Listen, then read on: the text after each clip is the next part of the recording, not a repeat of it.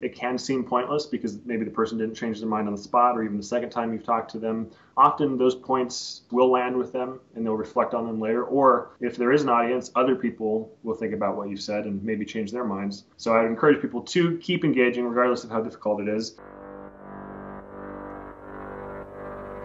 For you as a documentary filmmaker, what are advantages in that medium to get a message across to people? The advantage that comes to mind most easily is that you can be really direct and sort of on the nose. You can talk about the things that you're really interested in without having to couch it in some fictional landscape. And you can just directly explore ideas.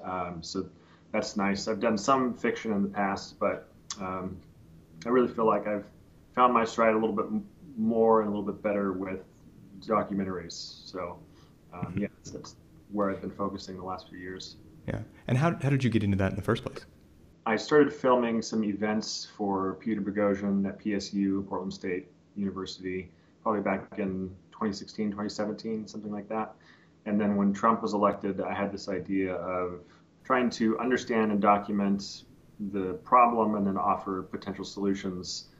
So I started reading like Jonathan Haidt and looking for people who were having those conversations, like Daryl Davis, who goes out and he's a black man and he talks to the KKK members and gets them to leave the Klan. And there's a great film called Accidental Courtesy that he's in. So I just started finding all these people that were interested in kind of the same thing, and I just wanted to turn that project into a film and see if I could offer some help for people. Mm-hmm. So that's ultimately how I got into it. Yeah. What did you pick up from Jonathan Haidt? I'm curious. I just saw him speak at a university around here in Los Angeles recently, and it was fantastic. Oh, nice. Yeah, I really like his work. He's touched on a number of different things. He started by studying morality, and in particular disgust and how that relates to morality. But he wrote a book called The Righteous Mind, I think in 2012, and I read it probably in 2016, 2015 or something like that. I think that's when it came out. And I just really found his moral foundations theory to be pretty fascinating. So he just talks about the moral intuitions that we all have that gear us to vote and speak and act in particular ways. And he says that conservatives have a different set of moral intuitions essentially that guide their behavior than liberals do. And he tries to map that out onto, I think it's like 5 or 6 different foundations, moral foundations. And so that just really intrigued me and seemed to be a good explanation as to why we're so different politically. And I think he's right. I think there are others like George Lakoff who have talked about moral politics, and I think that's the right way to think about it, is that morality is really what drives our politics and what drives our voting decisions and all of that. So that's really kind of what I picked up from Haidt. And now that you've gotten into documentary filmmaking, how do you feel about what seems to be the rise of documentary films? It seems with streaming services and stuff, we're getting much more exposure to that. Are we in a golden age, or is it watered down? Especially since COVID, I think, that gave a lot of people opportunity to make more documentaries. That's easier than getting a bunch of people in a room to make a fictional narrative. Yeah, it's difficult. There are so many, I'll say in terms of the indie film world, there are so many different film festivals, many of which are just online, that they're often just sort of a sham. So you get tons of filmmakers just pumping out content and trying to make it into these film festivals, and so it can be watered down to a degree. But it's also great that the technology is much more affordable. People can tell stories a lot more easily. So it opens the doors for a lot more people to be able to be involved and tell interesting stories, I think. And you said that with a documentary film, you can be more on the nose. What do you think can be done in documentary film to get an idea across directly, but also to promote thought and a critical approach as well?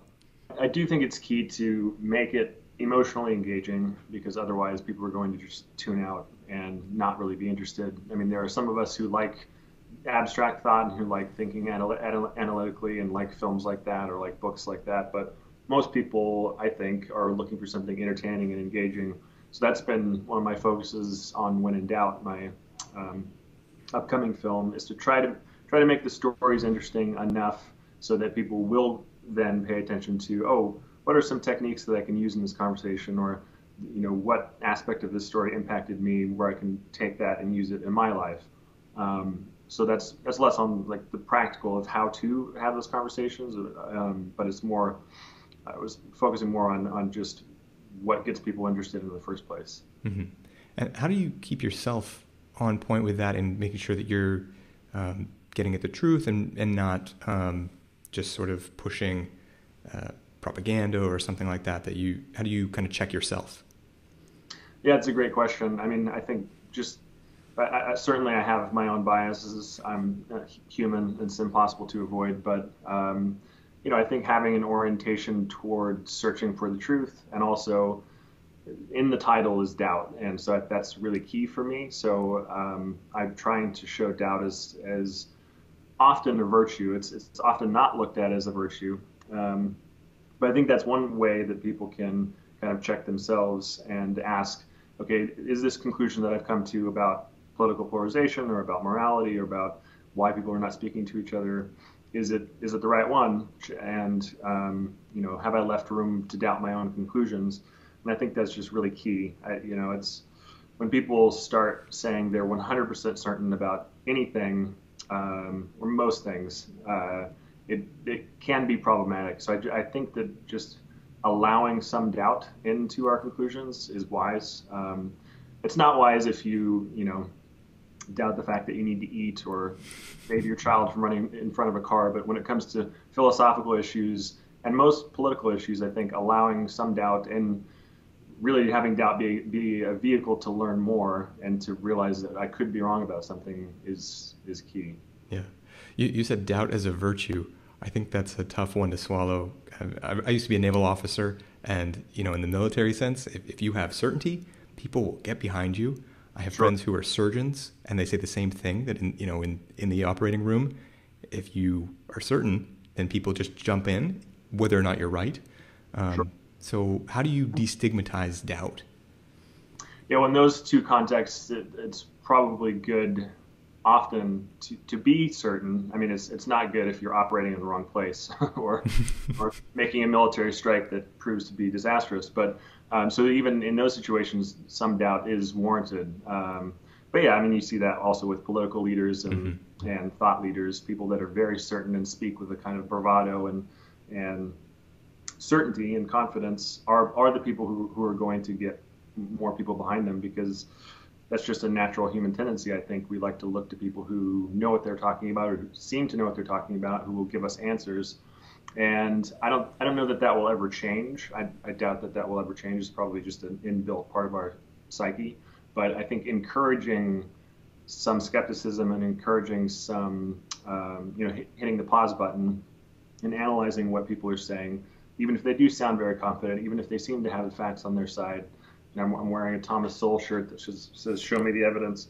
I really love Thomas Sowell, but I don't agree with everything he says. And Sowell always marshals a lot of facts and evidence for his conclusions. But, it's even in that case, it's good to say, okay, well, where could he be wrong? And what could he be potentially getting wrong? So I think it's ultimately a better position to take, especially if we're making important decisions about our own lives and about other people's lives, to not be so certain and just ignore counter evidence or contradictory statements that come back at us. I think it's important to be to have a certain sense of doubt that I think can be healthier for us. Mm-hmm. And you said encouraging doubt. I wonder, maybe in your process of making this film, what have you seen that works for that? Does it come from a leader? Does it come from some sort of practice within an organization? Yeah, it's a good question. I mean, I think it has to come from introspection. I don't think that it can necessarily come from someone. In other words, I don't think people can foist it on other people. But if you can at least show why doubt is important, I like to refer to this story. I forget where it was, but I remember hearing about this Islamic extremist who was obviously 100% certain that Islam was correct, and he was going to, I think he had like a truck bomb or something, and he was going to blow some people up for his cause. Well, you only do that if you were 100% certain that's the right thing to do, right? And apparently it was delayed. He was delayed for some reason. It was like Googling contradictions in the Quran for whatever reason, and something he read caused him to doubt a little bit, right? But enough to abandon the project and not go kill a bunch of people. So I think, stories like that and instances like that can illustrate the importance of doubt and why that's necessary. I mean, it can be the same with any other religion or political philosophy or way of thinking. If we can just show the necessity and the importance of having some doubt or questioning ourselves to some degree, then I think that can sort of trickle out and people can then see, especially if it's wrapped in an engaging story, see why doubt is a crucial thing. Mm-hmm. And your story gets to something that maybe makes all this a little bit tricky, and that's that it seems we have kind of a vacuum of religion and meaning in our current culture. What do you think has been the impact of that as far as polarization that you've seen? Yeah, I mean, I think that's a huge question, and there are a lot of people that talk about that at length, like Jordan Peterson and many others. But yeah, I think it has led to some degree to people glomming on to other quasi-religious movements, whether that's wokeness or QAnon or other ones that are out there. But yeah, I think it's both interesting and unfortunate at the same time. It's interesting because there's a certain kind of freedom that you can have from religious dogma and from some of these past ideological traditions that are often harmful, or they bring in harmful ideas or beliefs.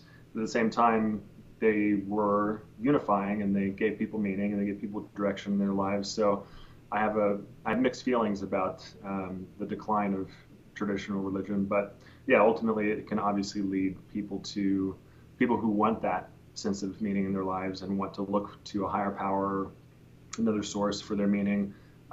They might not be as introspective, and they might just latch on to whatever popular movement is out there now, and that may lead them astray, so to speak. That may cause them to do things that they would otherwise not do if they were being more reasonable and not looking for meaning in an unhealthy or negative sense. Mm-hmm.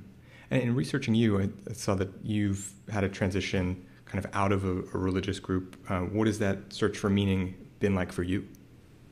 Yeah, it was certainly a central piece to my life, especially in my late teens and early 20s, because I grew up in a very conservative, very fundamentalist Christian home, and eventually a lot of the beliefs and a lot of what I was reading in the Bible just didn't sit well with me morally. It wasn't really about it being empirically wrong at that point. It just didn't feel right, and eventually I just slowly left it behind.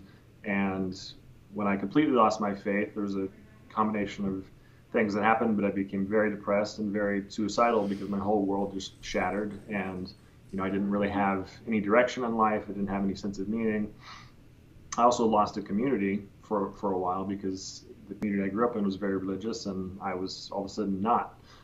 So it was a huge deal, and getting out of that was really challenging, and it took a lot of, I started reading philosophy and other spiritual traditions, Buddhism and Taoism, various things like that, and that opened up the world for me to realize that there are other ways of deriving meaning from life, and ultimately I came to more of a very personal sense of what meaning is, or in my view should be for everyone. But the key components are you do need a community. We're not, no man is an island unto himself, as it's said, and so that's key. And then engaging in something purposeful or meaningful in one's life, I think, is also just really important. And for me, that's the type of work that I do, trying to help people think a little bit more critically and a little bit more cautiously about what they believe, and be a little bit less credulous and a little bit less dogmatic. So that's really kind of where I found my sense of meaning after I lost my religion. Mm-hmm. What did you do about the community aspect? I mean, that seems tough, and the last couple of years too, so many things have been shut down. What was that like? I've had some ups and downs as far as that goes, for sure. I've since been able to communicate better with my family and some of the people I've grown up with, but still not necessarily that close with a lot of them. So I moved to out of where I used to live in a small town in Washington to Portland ultimately, and I found community in a group of martial artists, and it was sort of like my church in a sense. And then from there, just in the filmmaking community and other people that I've become close with who also have similar goals to mine in terms of making these kinds of films and that sort of thing. So I found community in a variety of different ways. And then, of course, COVID made it more difficult. But even before that, I had a debilitating back pain issue. And so I was already kind of unintentionally self-isolating. I had to live in my bed for 4.5 years. So that cut off a huge source of interaction with my martial arts community and everyone else. But thankfully, I had developed so many good friendships that people were really helpful, and so I had a lot of friends that would get me groceries or do things for me or take me places. So that community aspect really came through for me when I was suffering through that painful few years. So again, it's crucial. Wow, that's really cool that you had something like that. I mean, yeah. I think a lot of people, especially during that time, did not. So that shows a real depth to the relationships that you can make in these environments. Yeah, and the importance for sure. Yeah, I was just talking with someone a couple of weeks ago. He said something about martial arts, something like, you know a guy differently when he's tried to choke you. Sure, yeah. It's a different kind of bond. Yeah, definitely. A quote from that gentleman you mentioned earlier, Daryl Davis. He said, "Missed opportunity for dialogue is a missed opportunity for conflict resolution." What do you think he meant by that? I think it's similar to something that Sam Harris has said, which is we have conversation or we have force or violence.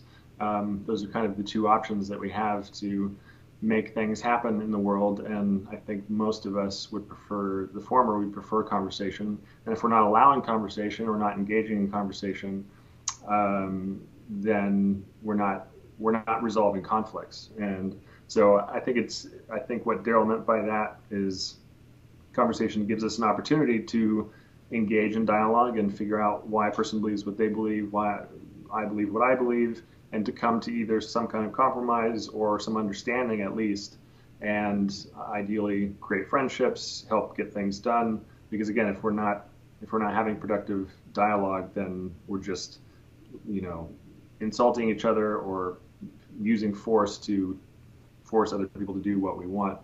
And that is in so many ways problematic. Yeah. What's that look like for you? Have you had experiences where you feel like you've done this or you've seen someone do this well? Yeah, I would say first off, it almost never works well on the internet. And I've engaged in some playful back and forth myself when people come and just tear me down or insult me for no reason. I usually kind of jab at them a little bit, but that's largely because I don't take those interactions seriously, and I don't think that that's really a good way to have these conversations. I think the best way is in person or one-on-one. And yeah, I was with Peter Boghossian at PSU, I think it was in May, and we were going around the country having these conversations with students about various social justice issues. And we kind of got mobbed by a group of like 19 social workers outside of PSU, and they just wanted to disrupt, they kept using that word, what we were doing. They said we were causing harm by doing this thought experiment game where we would just put a claim on a board. The claim happened to be there are only two genders, and then we'd ask students whether or not they agree or disagree, and just ask them questions about why they believe what they believe and what would get them to change their mind, regardless of where their opinion happened to be. And just as a result of doing that, they came down and just told us we were causing all this harm and doing all this damage to people. And there's a great video out there that we filmed of Peter handling that confrontation. I think he handled it really well. I think he probably handled it better than I would have. It definitely felt similar to what I had grown up with a bunch of self-righteous religious people coming and telling me what I needed to believe or I was going to burn in hell. But that was a really tricky situation because it seemed to me that they didn't necessarily want to have a productive conversation, but it didn't end in blows. No one got hurt. Nothing bad really happened. He gave them all a chance to speak and did a really good job of allowing each person to get off their chest what they needed to get off their chest. And then it ended. and everything was fine. So that was just, I think, a good example of something that I was in personally where, again, I think he handled that well. I don't know if he changed anyone's mind in that situation, in that scenario, but I don't think that they really wanted to have that kind of conversation. So really, in order to have a more productive conversation, both parties need to be willing to change their own minds. That's where that doubt comes in, right? If you're not willing to change your mind, then you're really just sort of preaching at somebody. Mm-hmm. Yeah, that bit about what would it take to get you to change your mind. People have to have an answer to that. It seems if you're going to get somewhere. You know, some people don't. Right. What kind of answers do people say? What are the things that would even trigger that in others? Well, if we're talking specifically about the university tour that we did, we had so many various claims that I couldn't really recount, the specific details on what would get them to change their mind. But some people would come up with various kinds of evidence, and they would say, well, I would need to see X, Y, and Z in order for me to not agree with this position anymore, or to agree with it. So it really depends on the claim, and it depends on the proposition that's being discussed. Mm-hmm. Yeah, I just spoke with Sebastian Younger, who's a writer and a documentary filmmaker. Yeah, he's great. And he had a near-death experience, right, where he says he saw his father kind of getting pulled into like a black tunnel or a pit, and he said it made him question his ideas about death and an afterlife and being an atheist. But when we kind of got into, well, what would make you change your mind, he was still looking for data or something like that. I think that makes sense. I know a lot of atheists have been asked, well, what would change your mind in terms of you then believing in a God, whereas now you don't. It seems like a lot of people have trouble answering that, which seems odd to me because I can answer it pretty easily, which is if God showed up to everyone and said, here, record this with whatever device you want, and just had the same message for everyone, I think that would be pretty convincing. And then we'd have not only the subjective experience, but we'd have the recordings of everyone's cell phones and recording devices. So I think that would convince me.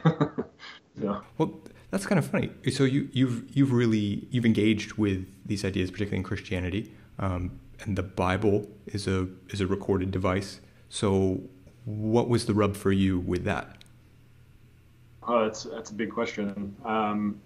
Yeah, calling it a recorded device is interesting because certainly much of it seems to have just been fabricated out of whole cloth. But even if we take, so I guess I have an issue with that framing. But ultimately, like I said, there were aspects, especially to the Old Testament, that just made me feel like I'm not sure that this is a God that I feel comfortable worshiping, or that I really think is really all that loving. If he's commanding the Israelites to go slaughter people and save the virgins for themselves, which is in the Bible, where God is literally or at least the prophets are saying that God is condoning rape. So there were things like that just did not sit well with me at all. And then I started analyzing the New Testament a little bit differently and reading some of the original translations of some of the words, like for instance, hell. Like Jesus is the one that introduced hell as this place of eternal torment. It didn't really mean that in the Old Testament. It meant it was usually Sheol, a place of where the dead go to rest, or an abode of the dead. So it just meant where you died and rested, essentially, not somewhere where you were eternally suffering. And so there's just I guess there's a litany of things that made me morally uncomfortable and emotionally uncomfortable with using this as a framework for understanding reality and morality. And then then I was just relieved later to discover the idea of empiricism, and that none of this really had any empirical grounding whatsoever. So I really didn't need to worry about it. So I guess there's two main reasons: the moral discomfort that I had, the emotional discomfort, and then the lack of empirical data to support this. So. Mm-hmm. What got you to do that extra layer of searching? And you were probably familiar with the Bible before that. The extra layer around empiricism, or and the things that brought the conflicts to mind for you in maybe a way that you hadn't necessarily been affected by them before. Yeah, I mean, I can't say why at 12 or 13 years old I was thinking about these things and why they bothered me. I guess I think that we all have our own innate sense of morality that's evolutionarily developed, and there was something in there that just didn't sit right with me when I was reading some of these passages and reflecting on it a little bit more on my own, rather than just being preached to, or having the gospel shared to me at church or whatever. When I would read these stories myself, I would think, well, that just doesn't make sense. I'm told that God is really loving, but yet he's condoning killing all these people. It just didn't really sit well with me. And again, I don't know exactly why I have those intuitions, or why I had those intuitions, but I did. And then in terms of the more empirical view, I started reading, like Richard Dawkins and Sam Harris and Christopher Hitchens, and then learning more about just the scientific method and reason and rationality, and just learning that, again, there's no real empirical evidence for these things. So it just stopped worrying me. Yeah. So in your work with your documentaries and things, how have you seen people's politics play out like religion? I've particularly seen that in Portland, just given that Portland is kind of the woke capital of the world, and it's very left-leaning, or progressive. I always thought of myself as a liberal, and especially once I left behind my religion. But I just started to notice a lot of similarities to the things that I grew up with in the public sphere, whether it was on Facebook or in person talking with some of my Portland friends. I would see a lot of the same kind of dogmatic in-group, out-group thinking. Well, if these Republicans or people on the right don't agree with us, well, they're bad, they're evil. Maybe they're not going to hell, they're not going to burn forever because we don't have that belief, but they're bigots, or they're Nazis, or whatever the phrase is. Even though I could see, well, no, they're clearly not. They just don't agree with you on X, Y, or Z, and it doesn't mean that they're horrible people. So to me, I mean, maybe it's not right to call that religious, but to me, it really reflected the kind of religious dogmatism that I had grown up with.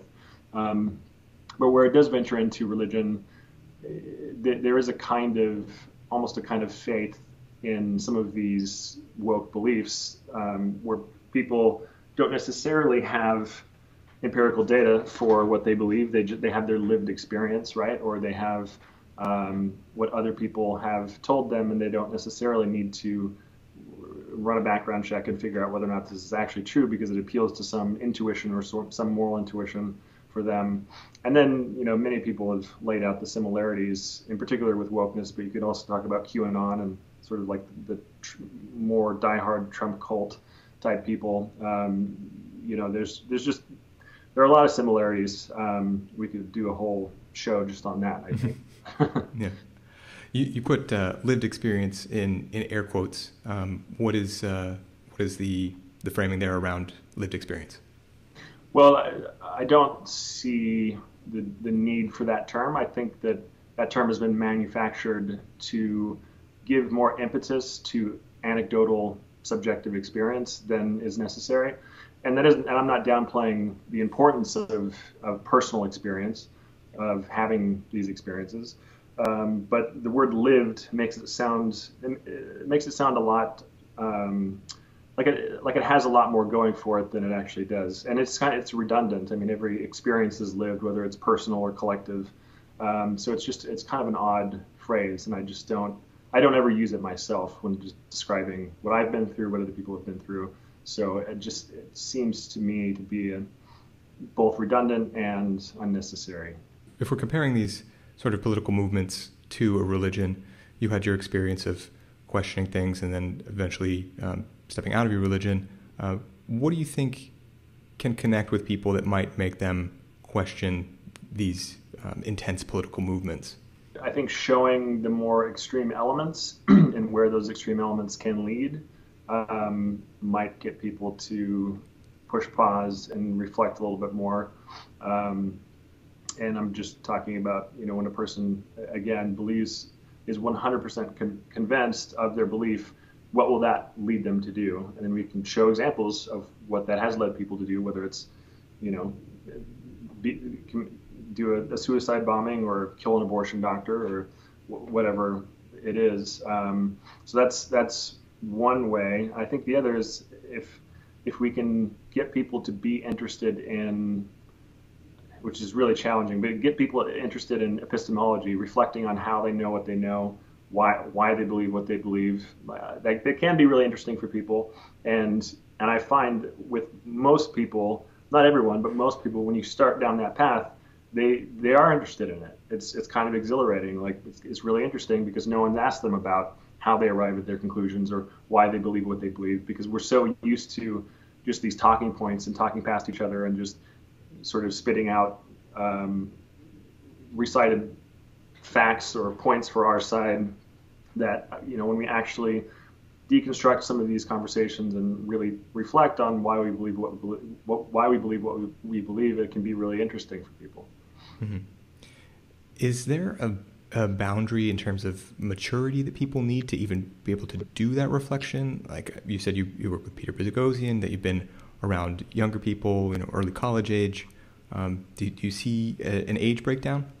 There probably is, but I wouldn't want to spell it out explicitly because I'm not really sure. I mean, like I said, I was 12 or 13 when I was reflecting on these things. So, but maybe I'm weird, maybe I'm unusual.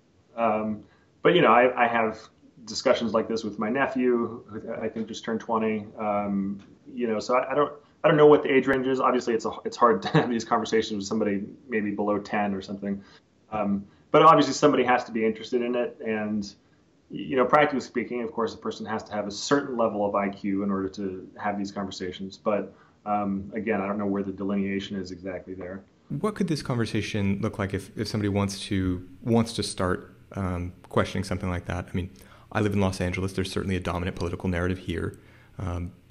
If people are just out at the bar and then they want to get into some of these ideas, or maybe somebody brings something up, what can that look like? What can be done to make it effective? First thing that comes to mind is always our natural tendency, and it's my natural tendency too, which is to bring up counterpoints and counterfacts, right? Mm-hmm. To immediately marshal evidence for our position. But that usually just shuts people down, and then they'll just lob their own facts at us. And so, again, it's really more about asking questions and the importance of that. So starting with questions like, okay, well, why do you believe that? So if someone makes a claim at a bar and you're having a conversation, maybe you don't agree with that claim, rather than just saying, well, that's bullshit. That's not a good way to start. Or here's why you're wrong. Ask them if they ever thought about whether or not they could be wrong, right? Like that's a much better way to ease into the conversation. And sometimes people's guards will go up then, but a lot of times they won't. And that's something that Daryl Davis talked a lot about when I was interviewing him, is keeping people's walls down, because the idea is to plant a seed, where you talk about planting a seed of doubt. And again, it happens from asking questions, asking people why they believe what they believe, asking them what would get them to change their mind, for instance, and that's a really interesting thought exercise. And so there's a number of tools to do that in a number of books, but for when in doubt, I'm largely using Pete's book, How to Have Impossible Conversations, where they outline a whole host of tools. So for people who want to know more, they can read that. There's also Nonviolent Communication is a great book where you're focusing on what are people's underlying needs in the conversation. So you're actually going a little bit deeper and talking about their emotional needs and why they're having this conversation. Maybe that's not as good for a bar conversation, but that's better for a one-on-one, like family member or friend, somebody that you're really close to. But at a bar, I'd probably keep it a little bit lighter and just focus on asking questions, focus on the epistemology or how people know what they know, because that can spark really interesting discussions. And also, I would just wanted to say one last thing, which is just show that the person doing the engaging and asking the questions is willing to change their own mind. I think that's really key. Like, well, okay, if you actually have evidence for this position and I look at it and see it's reasonable, then I'm willing to change my mind and offer that up, or even offer up when you have changed your mind in the past. Like, I used to believe this, and then I found out this other fact, and it changed my mind. So modeling that is really important too. It's hard to do. Oh yeah, for sure. Yeah, it requires some humility. I was surprised to hear you mention that book, Nonviolent Communication. I've actually read it. I heard the Twitter CEO, Jack Dorsey, former CEO maybe, recommend it. And it seems that the idea that like words as violence, communication as violence, would be counter to what I understand of your philosophy. How did you rectify the ideas in that book? Well, I don't remember in the book. I don't remember Marshall Rosenberg talking about words being violence. I don't think that. At least yes. I wouldn't say that's his phrase, but I would say that's become a phrase that is now around discussions on college campuses, things like that. Sure. Shutting down of speakers or ideas that are not liked, that sort of thing. Right. Yeah. So I don't know if in the more modern movements of nonviolent communication, if they're starting to use that language. Is that what you mean, or you're just talking about the book separately from what's happening on college campuses and that sort of thing? Yes, I see them as separate things, and then I'm surprised that that those will come together for you, and it shows that distinction, and it shows how critically you are thinking, that it doesn't just get lumped in with a set of ideas about progressive agendas on college campuses, but instead it's actually an idea that you can separate out and then use the framework and the tools from that book in your own pursuits. I really liked a lot of the fundamentals of the book, and certainly I don't think words are violence. I mean, words can be harmful, sure, but I'm a staunch free speech advocate, and I think that many people have written on the importance of free speech. Everyone from John Stuart Mill to Jonathan Rauch's Kindly Inquisitors, which is really, really good. Highly recommended to everyone. But yeah, there's clearly a difference between actual physical acts of violence or force when you're physically harming someone, or just disagreeing with them, or even just saying something nasty. Yes, that can have an effect, but the response to that shouldn't be. The reality is people just use that as a tool. They say, well, they've caused harm to me or someone I know, therefore I can use actual physical harm and justify that in my mind because words are violence. I mean, it's just really a way to get around and to justify the use of force and violence, which I think is just morally reprehensible. So what would be the crafty way to point that out and to still create a situation where people could come together rather than feeling dunked on? How can you do that well? It's tricky, especially if somebody has been taught that at school and learned that from various media sources. But again, I suppose, start with asking questions like, okay, can we distinguish between literal acts of physical violence, of somebody actually harming somebody, versus somebody feeling emotionally upset because someone said something nasty to them? So that would be a good place to start. Is there a difference between those two things?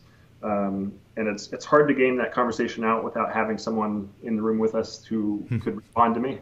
But that's certainly a good place to start, I think. And it's not a good idea to just ridicule that person or anything like that. But asking those probing questions like, well, is there really a difference?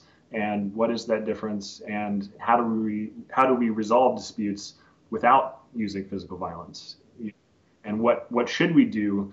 If someone is saying something nasty to us, like if people are using the N-word, for instance. I mean, now people get fired for using that in a particular context, like the guy at Netflix in saying that this is a word we don't want on our show, and then he got fired for even mentioning it. So it goes to there's such a cultural stigma around using that word, and I think that's how those things should be handled. There should be, not that I'm not approving of the guy getting fired in that context because he didn't actually use it in a derogatory way. But there are instances like that where people just get shamed and then they just stop using those words. And then they stop using these phrases and these harmful terms because ultimately, as a society, we've determined, at least in the United States, that this isn't the kind of verbal behavior that we want to engage with or engage in. And so that keeps the freedom of speech intact while also not resorting to physical threats or physical violence. You said that we don't have somebody here. Do you want to role play? Sure. Okay.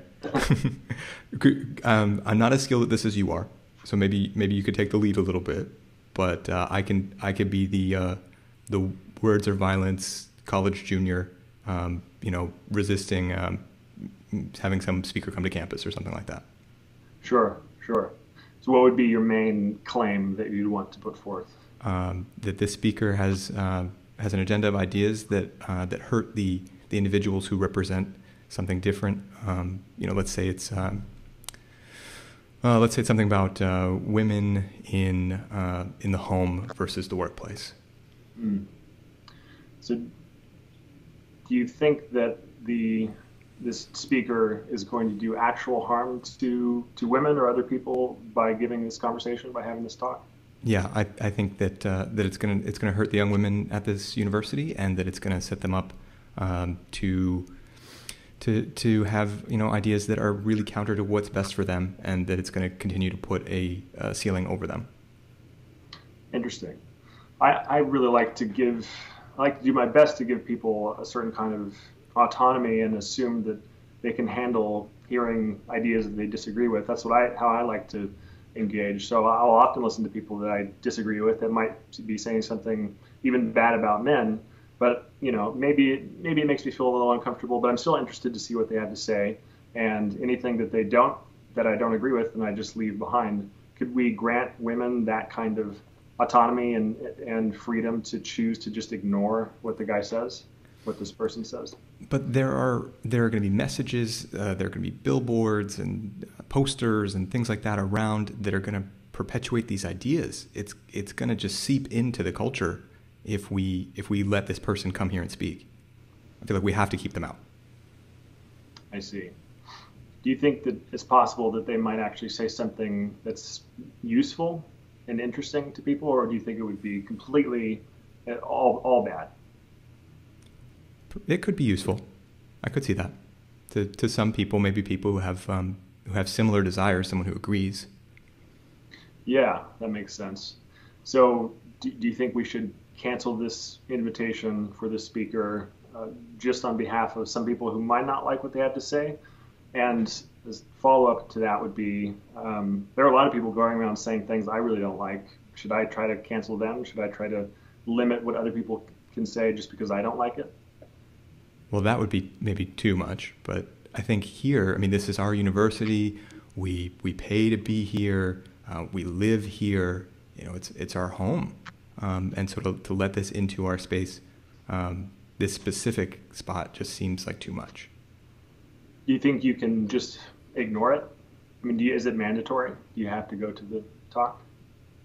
No, you don't have to go. It might be good just to ignore it.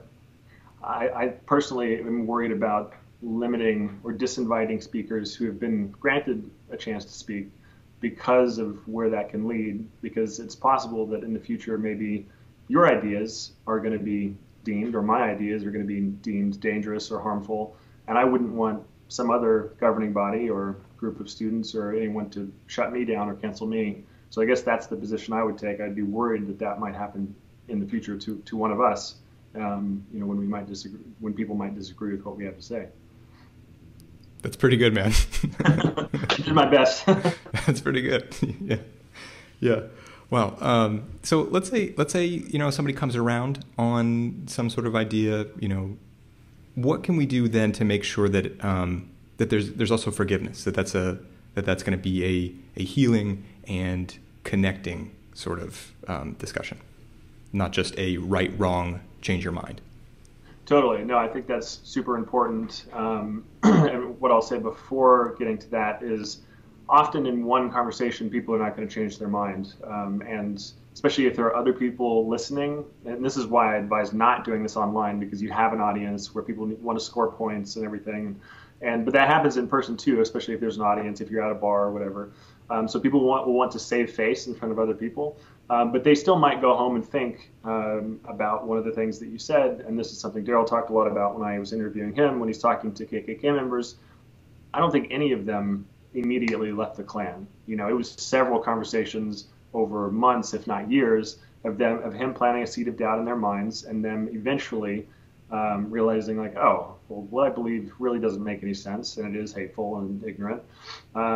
So the one encouragement that I would offer people is that even though it can seem pointless because maybe the person didn't change their mind on the spot, or even the second time you've talked to them, or they're just not willing to consider, or they don't seem to be willing to consider what you're saying, often those points, certain points, will land with them and they'll reflect on them later. Or if there is an audience, other people will think about what you said and maybe change their minds.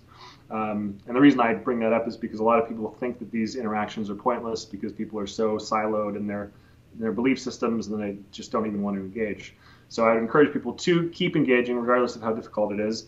And then again, Daryl models that so well for us, this idea of forgiveness. He becomes friends with these people, right? I mean, he becomes friends with the people who hate him for no good reason at all, and he's maintained these friendships for years, and he has family dinners with them and invites them to coffee, and so that level of acceptance and that's a pretty extreme example. We're talking about somebody in the KKK, but it's a pretty good example of someone being willing to forgive someone for hating them for no good reason, and then actually being friends with that person.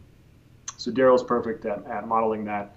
And yeah, I think, ideally you don't get to a place where it's so heated that things get out of control in the first place, where you don't necessarily even need to forgive the person. But if that does need to happen, I would say, continue to be friends with them and continue to have those conversations, and just don't close them out of your life, especially if they don't change their minds. I mean, if they still disagree with you on certain points, like, so what?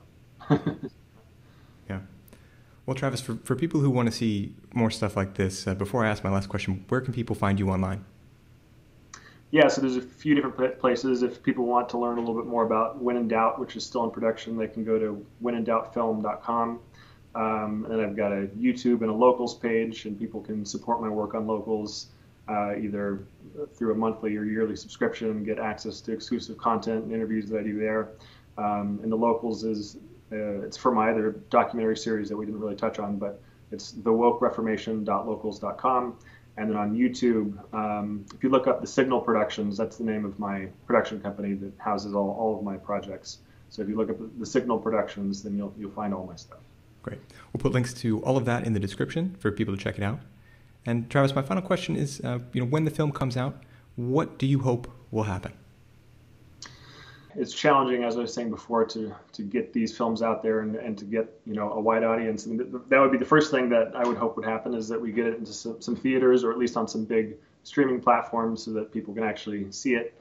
And then the other would be to just spark some conversations between people, and help people just reflect a little bit more on their own beliefs and their own approach to these conversations. And the ultimate goal that sort of underlies pretty much all my work is to help people just be more reflective and a little less credulous and a little less dogmatic. So that's my ultimate goal. Thanks for watching this episode. To help get more great guests on the show, be sure to subscribe.